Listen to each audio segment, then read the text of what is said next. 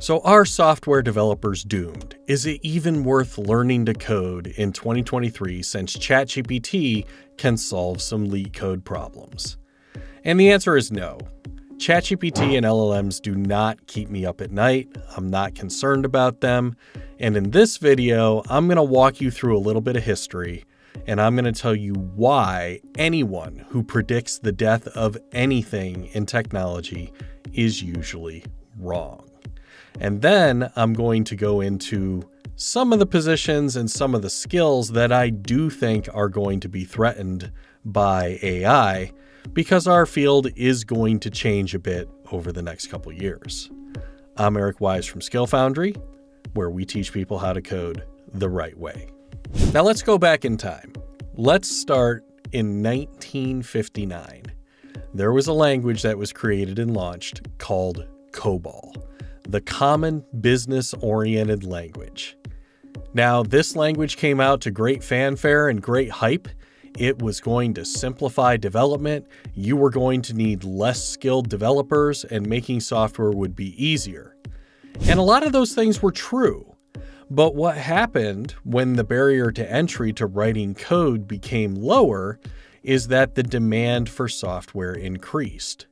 But that didn't stop the naysayers for calling for the death of COBOL. They started saying that COBOL was dying a couple years after it was launched.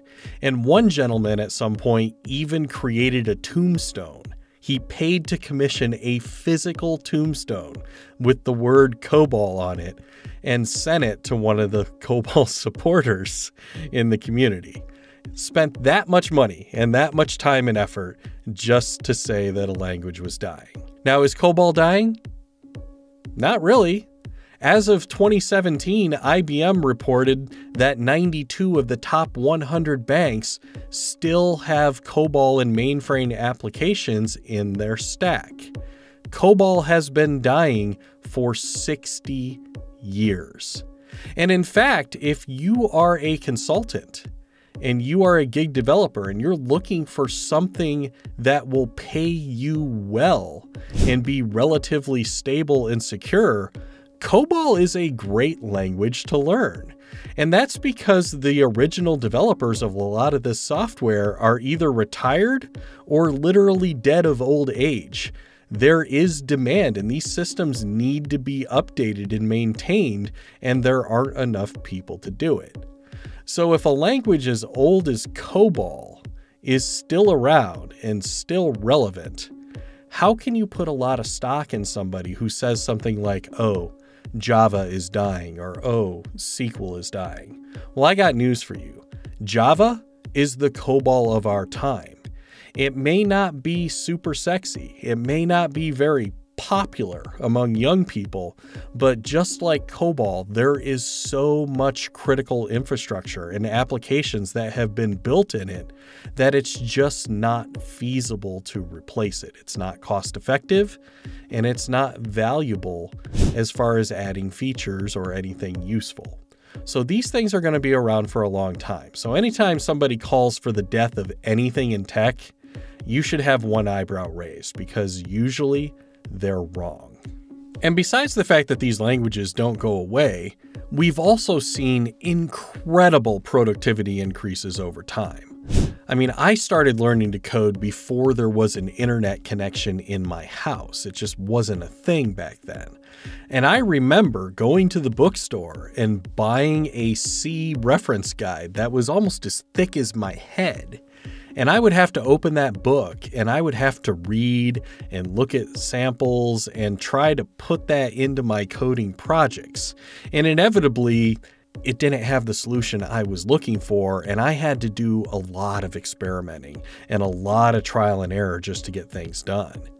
And then you fast forward to today, and we have modern IDEs, we have autocomplete, we have Chat-GPT, we have all these tools that have made software development more productive.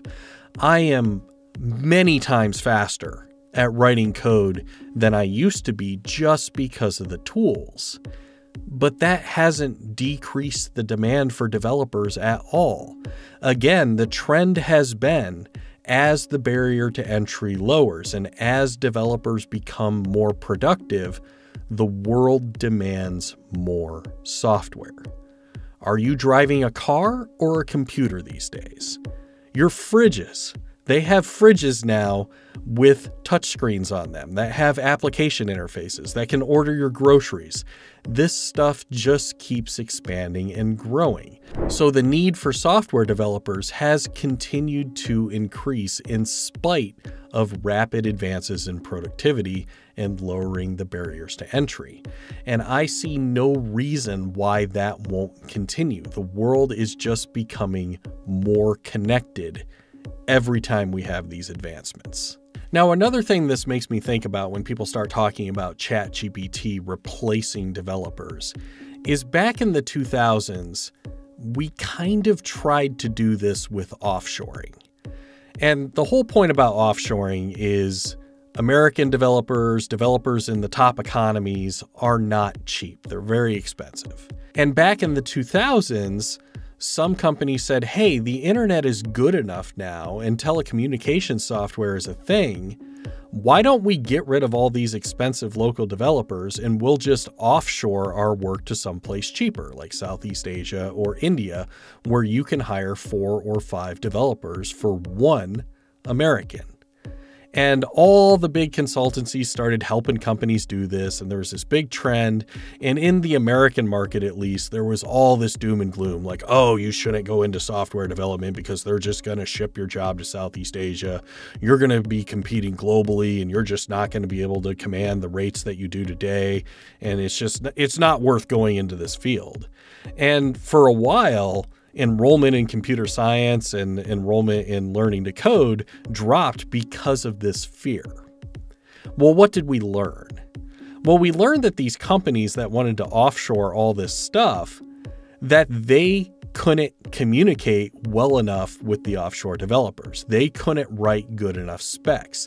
They didn't know enough about technology to manage the software process appropriately. So a lot of these offshore projects, they outright failed. They went over costs, they went over budget, they went over time, and it was just a big crap show.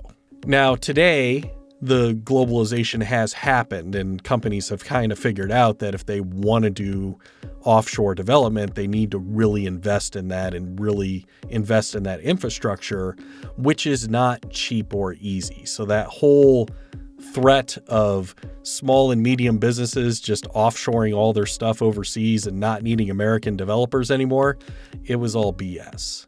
Now, what does this have to do with LLMs? Well, I can tell you, if I woke up tomorrow morning and Chat-GPT could write mid or senior level code, I wouldn't panic at all, because you would have the same thing with Chat-GPT as you had with these offshore development shops. You would need people who could manage it, QA it, validate it, give it proper specs for it to be effective.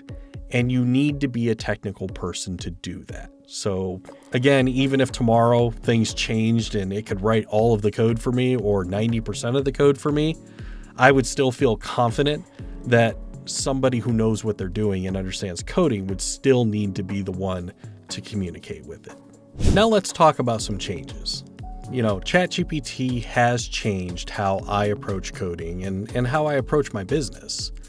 So first off, Chat-GPT is really, really good at boilerplate code and code that has a lot of solutions out there. Like, people initially started panicking because Chat-GPT could solve a lot of leak code problems. Well, yeah, the way Chat-GPT works, because it doesn't think, it's predictive analysis, the more data you have around a solution or a problem set, the better the answer is going to be. So I was never super surprised that Chat-GPT did good at leak code type challenges. And this is where some players in the space should be concerned. If you look at Stack Overflow, this was one of the top developer communities for getting answers. Their stock has cratered lately. And it's because of Chat-GPT. I can't even tell you the last time I've gone to Stack Overflow. In software development, there are a lot of things that are solved problems that you don't use very often, like configuring a database connection. There is something called a connection string. It has information about how to connect to the database, like where the database server is, what the name of the database is you want to connect to, what kind of credentials you want to use, and there is a specific format for creating a connection string. I don't have that memorized because I reach for it once, I create the connection string, I throw it in my secure secrets area in my application, and then I don't think about it ever again. With Chat-GPT and other tools, I can just say, hey, give me the format for a connection string. And it just gives me that template. Or if I need to read or write data to a file, I can be like, hey, give me a sample of writing data to a file. And it will give me the structured skeleton of how that works. So Chat-GPT in my workflow has replaced Google and has replaced Stack Overflow as the first place I go, because it gets me right to the code. I don't have to click through multiple links. I don't have to read parts of each link and figure out if this is up to date or if this is deprecated knowledge. And I don't have to dig through Stack Overflow and look for the green check mark. It just speeds me up because it gets me answers quicker and I can more quickly try them out and see if it's what I'm really looking for. So if you're a business that relies on ads or eyeballs or people physically going to your site to get some of this information, I would be concerned because Chat-GPT has definitely evolved the way I do that. Now, the other place where I would have some concerns for tech workers specifically is in the more front-end design type roles. Chat-GPT being really good at templates and a lot of websites and application interfaces being templatized with things like Bootstrap, Tailwind, Material CS, all of those things, those are definitely targets where Chat-GPT could start doing a lot of the work for you. And I've used it a little bit for this. I've played around with it. It's not quite there. It still gets things wrong. It doesn't understand visibility very well. It doesn't understand some of the dynamic shifts very well. But I think that's something over the next couple years it's going to get very good at. Now, does that really scare me if I'm a front-end developer, designer type person? I mean, not really. I mean, when I was building my bootcamp 10 years ago, I wrote my entire website by hand. I mean, I wrote all the HTML, all the CSS. I did use some CSS templates and things that I purchased from designer people, but I did most of the work myself. And if you fast forward to today, there's sites like Wix and, skillfoundry.io where I'm hosting my course content. They have a really good site builder at my host. And I ended up not writing any custom HTML and only a little bit of custom CSS. So this has been going on for a while now, but there's still a need for front-end developers and front-end designers. The question is, how much is that going to change? And I would say that the more of your work that is easily templated and falls into standard CSS frameworks like Tailwind or Bootstrap, the more you should be concerned if that's a core part of your job, because those are going to be the first things that Chat-GPT and these LLMs are going to start improving the productivity on. Now, if you're a contractor, if you're a gig worker, you should be excited about this, because usually what happens when these tools get better and you get more productive, that just means that you can do the same work faster and you can have more clients, which usually means you can make more money. So very quickly, two other careers in IT that I think I'd have one eyebrow raised if it were me would be a low-level data analyst. If you're doing very simple data querying and transformation and creating reports and charts and graphs, I would definitely have one eyebrow raised. Those kind of simple templated things are an easy target for what's coming with the LLMs. I would definitely be shifting more into learning how to train those models, building more advanced visualizations, or even helping out and getting skill sets in data engineering and data cleansing and kind of taking care of the data that the LLMs are going to use to generate those reports. So I would try to move one step further towards the back end if I were a low-level kind of forward-facing data analyst. The other one is cybersecurity analyst. There are a lot of cybersecurity roles that involve a lot of monitoring, and this monitoring is looking for patterns, looking for blips, looking for glitches. Machine learning and AI is going to be infinitely better at that than you are. You should be moving deeper into the cybersecurity stack and learning what to do when those things are detected and how to set up systems. Like I would be learning secure coding if I had some developer skills and I was a cybersecurity analyst. I would be learning a lot more about cloud and DevOps and configuration and things like that. If your job is just monitoring things, I would have both eyebrows raised, because that is something that you will just never be able to compete with a machine doing. But bottom line, where I would be concerned in general is just anything that is templated, repeatable, doesn't deviate from the pattern very much, because that's the stuff that these LLMs are really good at. There's a lot of custom code out there. There's a lot of custom situations, especially when it comes to things like performance optimization, security.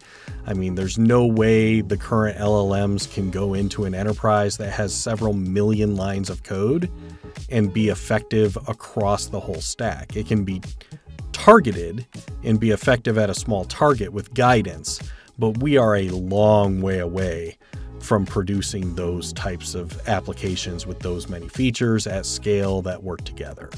So again, not concerned. ChatGPT not keeping me up at night. And again, even if it does get to the point where it's good at that stuff, you're still going to need human architects to collaborate with it and tell it what to do. But we're a long way from that. So my advice is to continue to just calm down. There's plenty of developer positions out there. Even though we are in a downturn right now in 2023, this is not a good time to be looking for entry-level jobs or jobs in general, because we had all the layoffs. Now we're in kind of the trough where companies are deciding whether they want to hire. But I am seeing statistics reports that it is starting to pick up. And I'm sticking with my prediction that, you know, probably somewhere around Q2 of 2024, we're going to start returning to normal. Because in spite of all the gloom and doom that's getting clicks, we're still in unemployment percentages below the general population in IT. We still have more IT workers employed than we did before the pandemic. So a lot of this doom and gloom, it's overhyped. We were due for a correction. We get one almost every 8 to 10 years, and then we have these same conversations like, oh, is it the end? Is the gravy train over? No, it's not. We're going to be fine. Just wait it out. Economic cycles impact IT workers too. You know, we were just due. So otherwise, you know, keep learning, keep cracking away, be patient, learn slow, learn deep, try to differentiate yourself from other people with the skills that are less common. I keep preaching that the MERN stack in the JavaScript, it's so oversaturated right now. If you're learning to code, just please start somewhere else. You know, Python, Java, C#, C++. There's a lot of different other valid entry points that aren't pure front-end web developer, because that is by far going to be your hardest path to learn and get into the professional field in 2023, and probably later into 2024, because there is such an oversaturation of those skills. So either way, I hope I made you feel better. I'm not worried about ChatGPT. It's my friend. It's kind of a stupid friend sometimes. It doesn't always do what I want, but it has definitely changed the way I worked, and it's increased my productivity. But again, productivity increases have happened throughout the history of programming. And here we are today. We have more developers than ever, more software than ever. And it's going to take a lot to convince me that this is going to be any different. Happy coding.